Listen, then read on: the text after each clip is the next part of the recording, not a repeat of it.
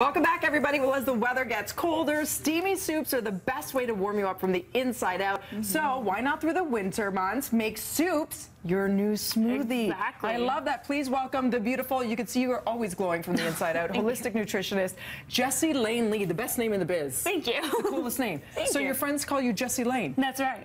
I love it's very like superhero-like. Like she's Jesse Lane Lee by day, and then who knows what by night. Oh, that's a secret. Okay, you have superpowers with your super healing foods. I do, exactly. And all of these foods have awesome superpowers, so I share my superpowers. You have it all in this brand new book. It just came out on Monday. Congratulations. Thank you. So I was telling you, I just posted a soup recipe, well, a picture of soup that I made so quickly the other day. I couldn't believe the response.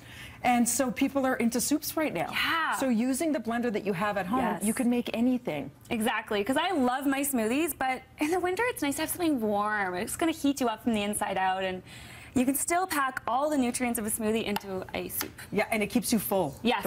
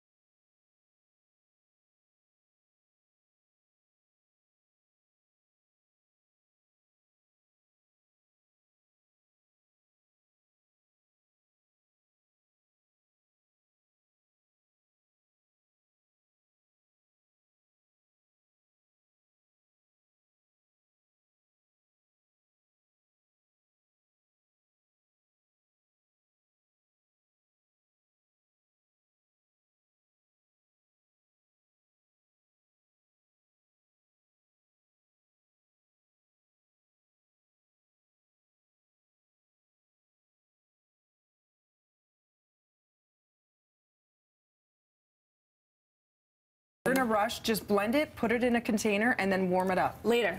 Exactly. Or you could even, if you wanted it, have it like a gazpacho. Oh yeah, right? Exactly. It tastes great cold. Let me help you, love. Thank you. See, it's So, nice and oh my smooth. gosh, It's the smell. so bright orange. And the flavors there are just going to be like so bright. Oh my gosh, that's good. Guys, that's delicious. I had to taste it. That's delicious. It's so fresh when you don't cook it, and you can heat it in this, or as you said, just do it later. Up next, that looks very gorgeous. It's great for Christmas, Valentine's Day, the colors. So it's beet soup with dill cream sauce, but you're not using cream. Exactly. All of these recipes are dairy-free, so I've made a cream with cashews that I soaked, and then used my blender again, added some dill, and made this beautiful cream sauce that really works so well with the beets and makes that nice creaminess with the earthiness of the beets. I love it. Beets are so healthy for you, and the cashews are great, and you soak them for? About an hour. Yeah, because you really want them to soften up so they blend smooth in your blender. And that's where you're using to substitute the cream. Yes. In the middle, you've got almond cauliflower soup, and you say this is great for brittle nails. Yeah, in the winter when we start to get, you know, dry nails, dry skin, they start to crack, it's really annoying.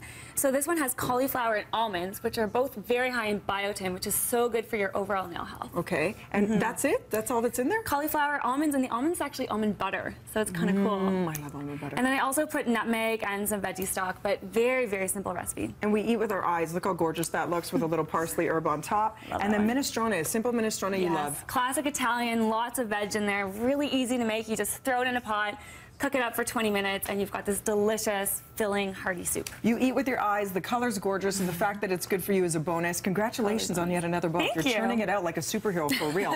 Pick up her new cookbook. It's out today. It's called Healthy Homemade Soups and Sandwiches. It's available on Amazon and, of course, JesseLaneWellness.com, as well as on Twitter. Good to see you, Jess. Here's to good health. More BT after this. Let's try this. Yeah, do it.